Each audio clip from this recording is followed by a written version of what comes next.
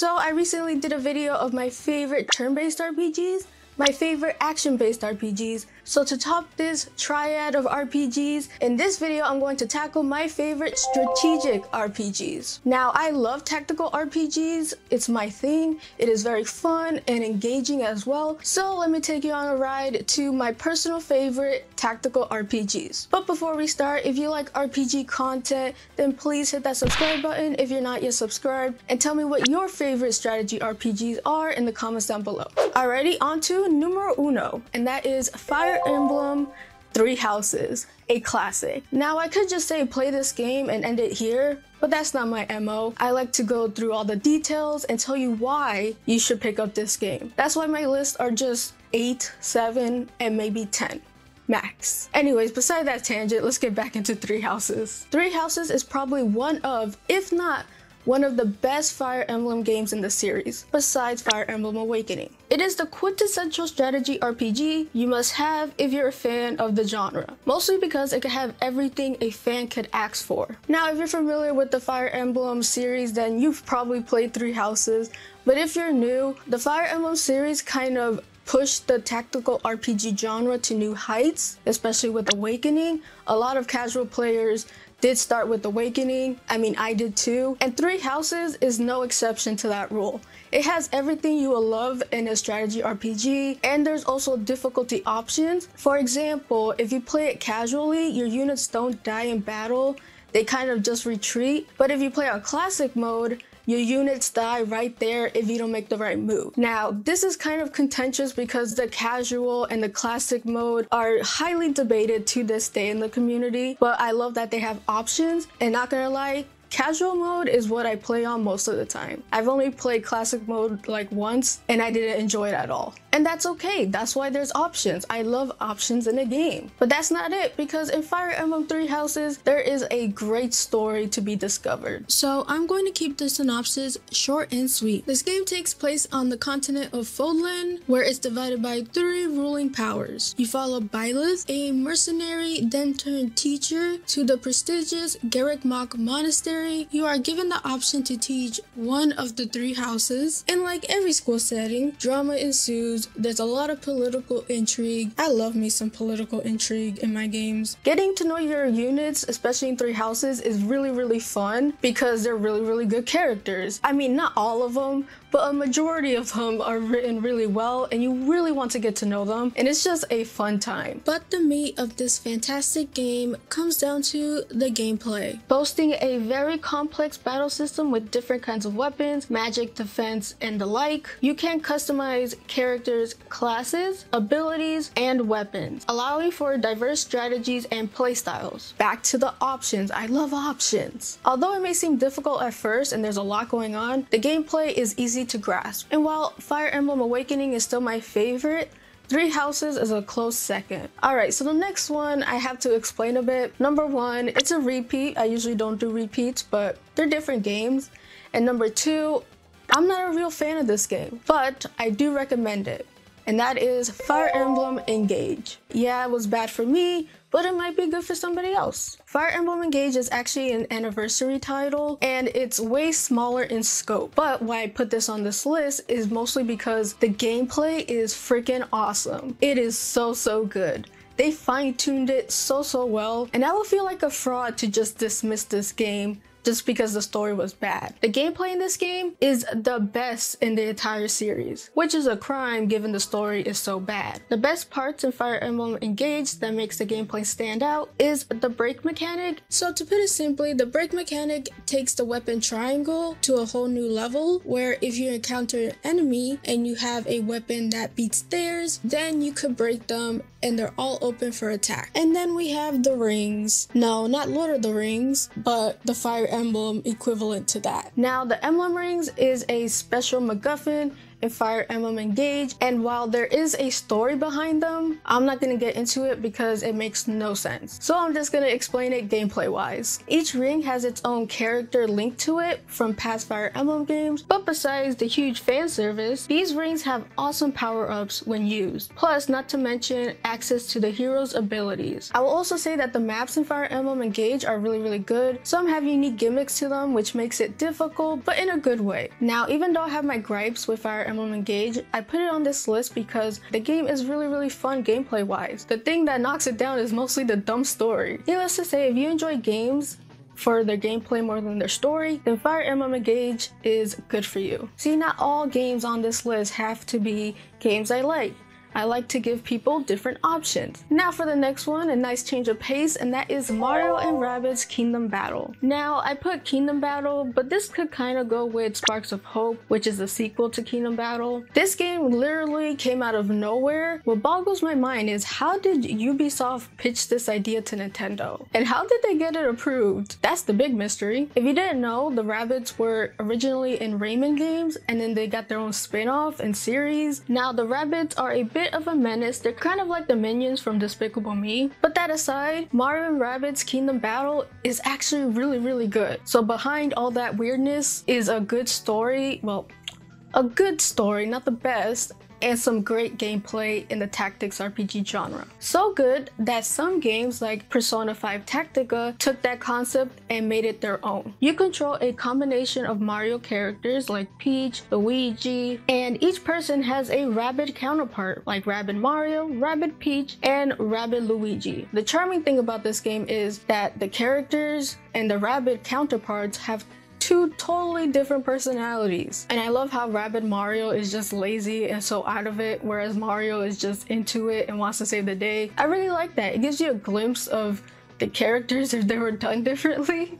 And it's just very cute. Now this game is a bit different because the characters roam around in a created and vibrant world, which is very fun to explore as you encounter various enemies. So there's a bunch of crazy stuff in the outer world. Some of them are really funny. And then when you encounter an enemy, you transition into the strategy RPG gameplay. The party moves into a grid, at least in the first game, because in the second game, the grid style was removed for a more range of movement kind of style. Now each character has a unique weapon to them, and every character in your party has a unique set of abilities that you want to look at before going into battle. Like Rabbid Peach is practically essential because she's the main healer, and as you defeat each enemies, you get certain points which you can allocate to unlock certain abilities, like being able to jump farther. It is really fun in my opinion, and it took me by surprise how much I ended up loving the game. So a good lesson to know is don't judge a book by its cover, or a game by its cover.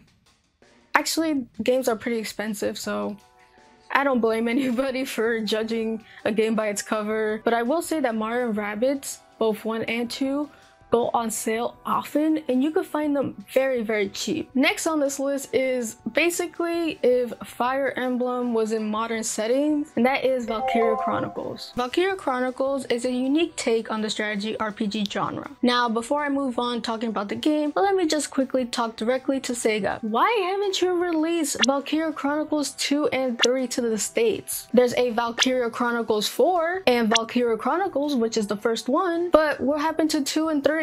Where'd they go? Like, one of my pet peeves is having a series that's legit missing the middle of it and just has like the first and the last. I don't get it, but hey, maybe Sega needs some money down the line and they'll port them. Who knows? Alrighty, now back to Valkyria Chronicles. Valkyria Chronicles is a tactical role-playing game that combines elements of turn-based strategies, third-person shooter, and role-playing genres. Just like every other game in this list, really. I don't know why I got so technical with Valkyria Chronicles. What makes this game unique to Fire Emblems and the other ones is that this one takes a more modern approach. So instead of lances, people use snipers, and instead of swords, people use guns, all that stuff. I mean, there is some magic, but that ties into the story, which I can't really say because of spoilers. Battles take place in an open battlefield where you could control individual units. This being set in a fake modern-esque war really emphasizes the vulnerability of each unit. If a unit falls, you have to get a medic, and if the medic can't save them in time, they die, which is really really sad, but that's the reality of the world that they live in. Now, as you move on, there will be this overarching line, and that basically tells you if they're out in the open, if they could shoot somebody, etc, etc. So I love this game because it really emphasizes what units you should put in,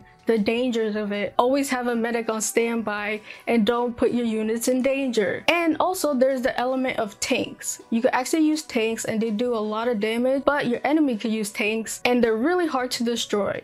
So again, keep that in mind. Now, the story on the other hand, it's very enjoyable. It does give you a look at the politics of this world. It not only gets you to empathize with your party, but it also takes a look at the opposing party so you can feel a little bit more empathy for them. And I really like that because everyone is just people. No one's magical, no one's anything. Everybody is just trying to fight for what they feel is the right thing to do. Oh, and plus the Valkyria part. Not really interested in that story plot, but it is there. The first Valkyria Chronicles is on the eShop. It's not that expensive, and Valkyria Chronicles 4 is also very, very good. So I highly recommend Valkyria Chronicles. It is a treat. Now, next on this list is another modern-esque tactical RPG, and that is Advanced Wars Reboot Camp. Now, Advanced Wars Reboot Camp is another take on a more modern-style tactical RPG game. Admittedly, I love Valkyria Chronicles more, but this one does warrant some merit and it's actually really good. Now, this is basically a remake of the first two Advanced Wars on the GBA. It's not your typical strategy RPG game where your singular characters are on the field. Instead, you use troops, tanks, choppers, and fighter planes to do the fighting for you. And your goal is to capture as much territories or cities. Also, raise enough funds to fund the creation of more troops and more things to aid you in the battle. And fun fact, the GBA version of the game was developed by Intelligent Systems,